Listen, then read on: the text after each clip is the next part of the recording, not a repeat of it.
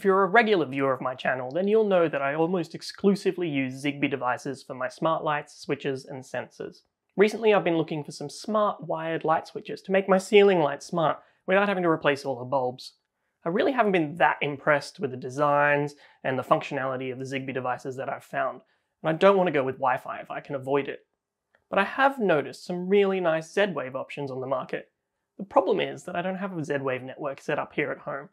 So I thought this was the perfect opportunity to learn a bit more about what Z-Wave is, how it works, and why you might want to consider using it in your smart home. That's what I'll be covering in this video. In the next video, I'll show you how to use one of these Z-Wave USB controllers and a system called Z-Wave JS together with Home Assistant to add Z-Wave smart devices and create automations. Z-Wave. What? It's pronounced Z-Wave, not Z-Wave, would you?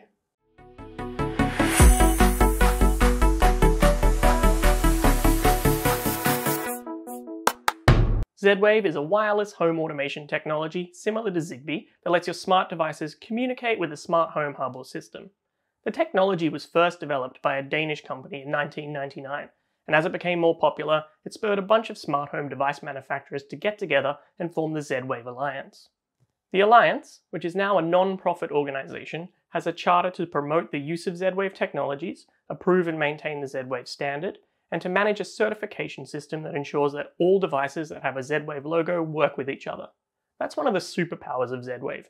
Every Z-Wave device is guaranteed to work with every other Z-Wave device, regardless of which company actually manufacture it. There are, at the time of recording this video, over 4,000 certified Z-Wave devices that all work together. This happens because every company that wants to slap a Z-Wave logo on the box of their product needs to pay a yearly membership fee to join the Z-Wave Alliance and have each product certified, which probably costs another fee. These membership fees start at $10,000 per company per year to manufacture a Z-Wave device. And these certification costs mean that Z-Wave devices are often more expensive than a comparable Zigbee or Wi-Fi based alternative. But at least you know that they're all going to work with each other.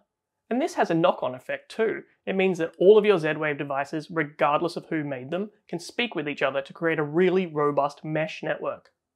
Z-Wave, just like Zigbee, creates a mesh network, which means that you can extend the range and reliability of the network by adding more devices, and they will relay the messages between each other to the main controller. Most mains-powered Z-Wave devices can act as a repeater device. The network takes care of routing the messages via the best available path through the network, so it's incredibly robust as well. If one of the repeater devices goes offline for some reason, the Z-Wave network can heal itself and reroute the messages via other devices that are in range. These signals are sent on a wireless frequency of around 800 to 900 MHz, but it does vary slightly country to country. That does mean it's super important that you buy a Z-Wave USB controller and devices that are designed for your country and region. If you're buying from a local supplier, then you're not likely going to have any problems, as they will hopefully be selling devices designed for your region. But if you're buying devices off AliExpress or from other overseas retailers, make sure that you buy ones that work in the frequency that your region is certified for. If you run your Z-Wave network on a frequency other than what has been approved for use in your country, it may actually be illegal. The main advantage of the lower 800 to 900 MHz frequency is that the signals are more likely to transmit through walls, and it's a relatively quiet frequency range when compared to the ones that other smart home wireless technologies use. Bluetooth, Wi-Fi, and Zigbee all operate around the 2.4 GHz range, which means that all of your smart home devices using those technologies will find it more difficult to hear each other, as they're essentially trying to yell over the top of each other. Z-Wave is also a very low latency network, so if you press a Z-Wave switch, you can have it turn on a Z-Wave light within milliseconds. In my testing, it works lightning fast. But on the flip side, it's a low bandwidth frequency range, so it's only really good for transmitting small amounts of data. This is perfectly fine because the types of data you're usually sending are just signals saying light turn on, light turn off, it's 23 degrees in here, the door just opened. You're not going to be using it to transmit HD video or music like you can with Wi-Fi or Bluetooth. It's also a very low powered network. A battery-powered Z-Wave device can go to sleep when it's not in use, so the battery can last over a year in some cases. This is why only mains-powered devices act as repeaters. It uses more power to relay messages around in the network, and the devices can't do that when they're asleep. Z-Wave networks now support encryption too, so devices theoretically communicate in secret, and it's supposed to stop hackers from interfering with your smart home devices. The Z-Wave network is local to your house as well, so if someone did want to hack into the network, they would need to be parked out the front of your house or be somewhere in range of the network itself. The theoretical range of a normal Z-Wave device is allegedly 100 meters, but in practice it will be a lot less than that in your house because of all the walls and other shit in the way. There's a recommendation out there to add a Z-Wave repeater every 9 meters or so, and that again is one of the benefits of having a mesh network. You can add up to 232 devices in a single Z-Wave network, but there's some way of bridging multiple networks together if you need more than that. A new long-range Z-Wave standard has recently been released, and that can apparently span many miles in distance and supports up to 4,000 nodes on a single network. That could be really useful if you wanted to create a smart farm, or if you've got a lot of land with buildings that are far apart.